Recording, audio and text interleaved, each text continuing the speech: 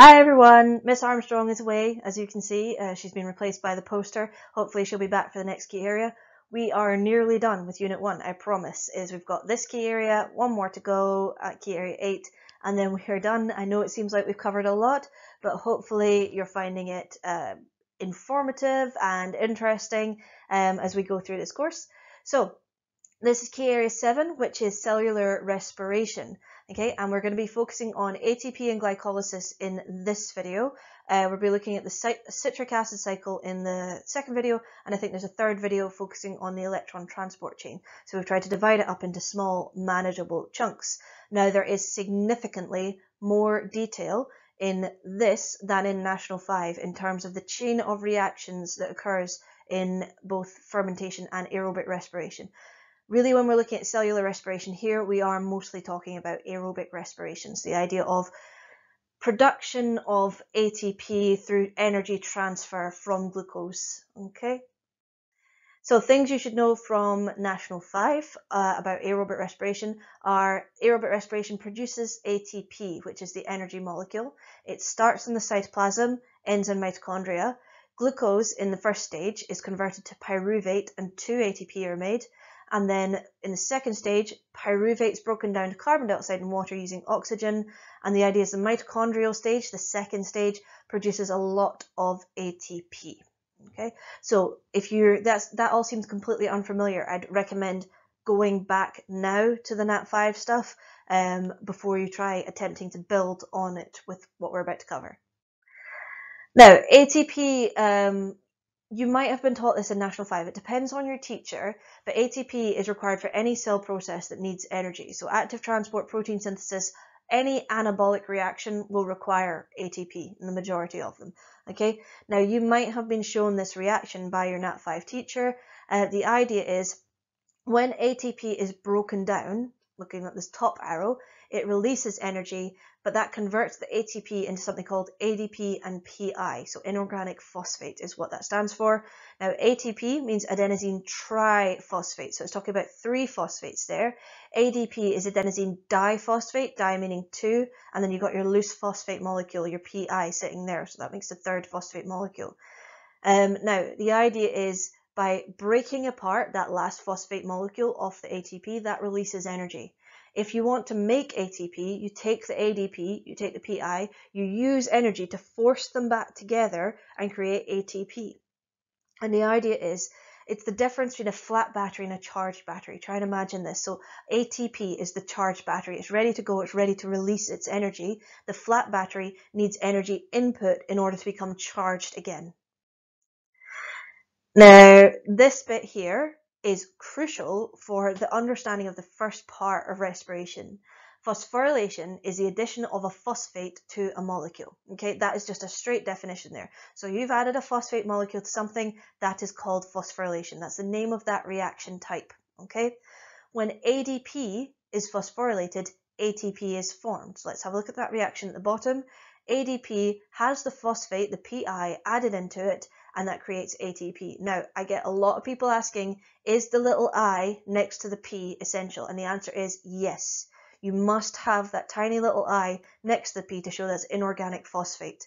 Okay, you don't need to understand that it's inorganic phosphate, but you have to have the little I there. If you just put ADP plus P equals ATP, no points. Okay, you have to have the I added in there. Okay, the addition of the phosphate, forcing the phosphate onto the ADP, needs energy, which is held inside the ATP, and then if the phosphate was to break away, that energy would be released again. Okay. Dephosphorylation is the opposite of that. That's removal of a phosphate group from a molecule. So ATP can undergo dephosphorylation to provide energy and the phosphate to another molecule. So say another molecule needed a phosphate, what could happen is the ATP could one drop and go, here, you can have my one. It releases a burst of energy. The other molecule gains the phosphate molecule and everybody is happy. And again, notice the I is next to the P. The video cuts it out, but the I is next to the P. Okay. So we never say P just alone. I know it looks like that when the video is up there, but the I is definitely there. Okay, and that can be used to phosphorylate other molecules. So add that phosphate to another molecule. You've gone and phosphorylated that molecule. Okay, so that's a basic idea around ATP that you need to be aware of, because we're just going to sort of build on that when we look at glycolysis, the citric acid cycle, and the electron transport chain. Aerobic respiration is the process by which large amounts of ATP are produced. This is our preferred type of respiration inside our own muscles, inside our own body. We don't like to be without oxygen. You know what happens when we're without oxygen is we tend to die pretty quickly. So the idea is we want to be doing as much aerobic respiration as possible. The 3 stages, you need to know the names of them. So stage 1 is called glycolysis, not glycolysis as I called it for about 5 years. So glycolysis. Stage 2 is the citric acid cycle, and stage 3 is the electron transport chain. Now you may sometimes see stage 2 in internet resources referred to as the Krebs cycle. You have to call it the citric acid cycle, but the Krebs cycle is the same process.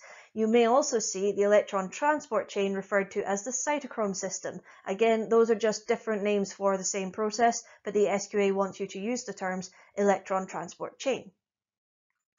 Glycolysis is what we're going to cover in this video. We're going to leave the citric acid cycle and the 3rd stage for the other 2 videos. Glycolysis is the conversion of glucose to 2 pyruvate molecules with a net gain of 2 ATP. That is not new knowledge for you. You already know it from National 5. Okay, now this occurs through a series of enzyme-controlled reactions. Again, that's not hugely new information for you. It occurs in the cytoplasm of cells, again from National 5, and it has 2 stages, energy investment stage and energy payoff stage. Those bits are new, so we're going to focus on those 2 stages and what on earth is happening in the energy investment stage and then the energy payoff stage. During the energy investment stage, surprisingly enough, you invest energy. To invest means to give, okay? And the idea is the first stage of glycolysis involves the investment of 2 ATP, okay? Now, if you have a look at the diagram up there, it's not the clearest one in the world, but the idea is ATP breaks apart into PI and ADP. Now, look where that PI goes. The PI, the inorganic phosphate, is given to the glucose. We start with glucose and we end with glucose 6-phosphate. That means that we have phosphorylated glucose, okay? Glucose has had a phosphate added to it to turn it from glucose to glucose 6-phosphate, i.e. glucose plus phosphate there. If we look further down the chain at fructose 6-phosphate, we add in another inorganic phosphate in there and we end up with fructose 1,6-bisphosphate. That means basically we've got 2 phosphate molecules on that fructose now. Okay, so we are investing 2 ATP to provide phosphate for the phosphorylation of glucose and its intermediates. Now, you do not need to know the words glucose 6-phosphate. You do not need to know the words fructose 6-phosphate or 1,6-bisphosphate. All you need to know is the wording on the left of the page. I've only put this diagram up to show you this is what's happening, okay? So what is happening is the idea is phosphate is being added at these 2 stages. Maybe this diagram helps you, maybe it confuses you, okay? But the idea is you should be able just to memorize those words on the left. The job of the ATP is to provide phosphate for the phosphorylation of glucose and intermediates. That is crucial. I've seen it in exam questions quite a lot, where they've asked, what is the role of ATP during the energy investment stage? And the role of it is to phosphorylate glucose and its intermediates. That's the only acceptable answer there. So here's your phosphorylation. The energy payoff phase is the second part of glycolysis. So we are still in glycolysis. Step 1, energy investment phase, phosphorylation. Step 2 of glycolysis is our energy payoff phase. Here we are getting our returns. We've invested something, we get stuff back. And what we get back here is 4 ATP. So we invested 2, we've gained 4, which means we have a net gain of 2 ATP. Okay, we were at minus 2 ATP, we've now gained plus 4 ATP, we are now overall at plus 2 ATP. Okay, so that is how we get our overall gain from, this is how we do our sums for National 5. National 5 says we produce 2 ATP, actually what we do is we invest 2, we get 4 back, so overall we gain 2 ATP.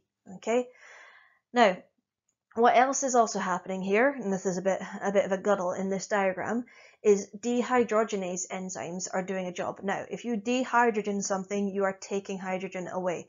Dehydrogenase enzymes, I got it right that time, dehydrogenase enzymes remove hydrogen plus their electrons and give them to this thing called NAD.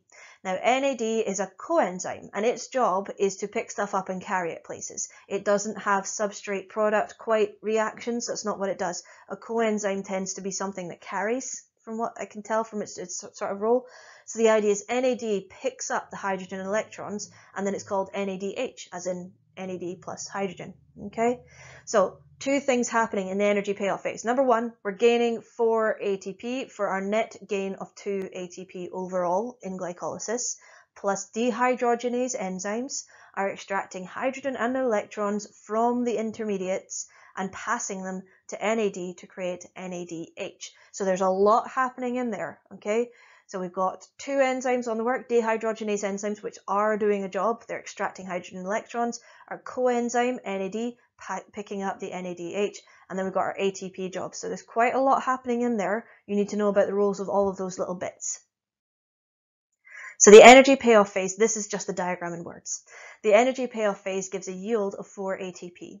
Dehydrogenase enzymes remove hydrogen ions and electrons, pass them to NAD for carrying to a later stage. We'll deal with that later. NAD is a coenzyme. Its job is just to carry hydrogen ions and electrons to a later stage. It does not change the hydrogen or the electrons. Now, people forget about the electrons. They talk about NAD carrying just the hydrogen. Remember the electrons. Don't forget about them because they are crucial for stage 3 of overall aerobic respiration. So, to summarize glycolysis, we have glucose being converted to pyruvate, okay? We have our energy investment stage where the idea is 2 ATP go in, we end up with 2 ADP. The phosphate ends up inside the glucose. We do not say 2 ADP plus PI. The idea is we say that the PI, the inorganic phosphate, has gone in here. Okay, we got our energy payoff phase where we get NAD converted to NADH, and we also get 4 ADP and PI being converted to 4 ATP. So this entire diagram sort of summarizes what's going on there. The only thing missing from there is the dehydrogenase enzymes are not shown, but obviously they are doing their job. Now that was a lot, okay? That was quite a lot for one particular part of respiration. You can see that, you know, compared to National 5, glucose to pyruvate 2 ATP, it's more. So important things to be aware of: the role of dehydrogenase enzymes, the role of NAD, and this idea of net gain of 2 ATP. So 2 go in at the start, 4 come out at the end, so overall we have a net gain of 2 ATP. The next video is going to be all about the second stage, the citric acid cycle.